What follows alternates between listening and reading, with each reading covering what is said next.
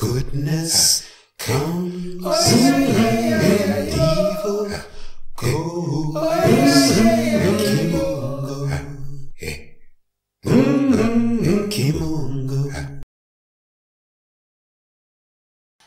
Kimunga Ukombozi, Kimunga Ukombozi, Kimunga Ukombozi, divine liberty, divine liberation, divine freedom, and all that that will bring for African people wherever we happen to be on the face of this earth.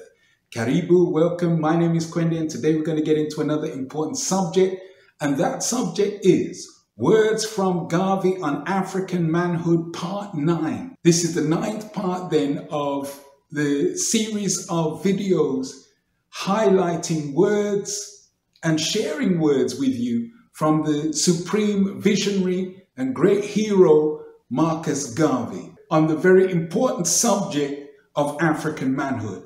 So let's get straight to it, and the words to share with you today are as follows. It is unfortunate for any people to give themselves away entirely to believing that everything helpful to them must come from without, spiritually or physically.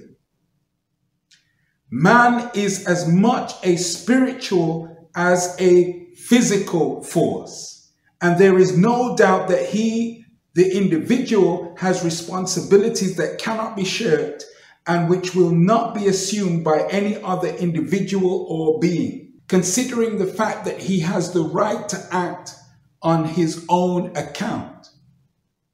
What is true of individuals is true of collective groups or individuals or races. So that what the individual should not expect for himself must follow naturally that the race or group of people should not expect for themselves.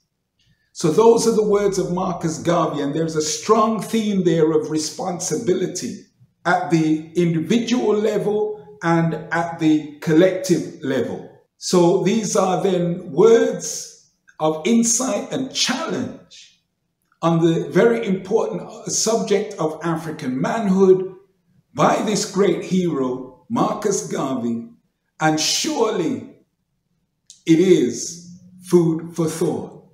So with that, Kimunga Ukombozi, Kimunga Ukombozi, Kimunga Ukombozi, divine liberty, divine liberation, divine freedom, and all that that will bring for African people wherever we happen to be on the face of this earth.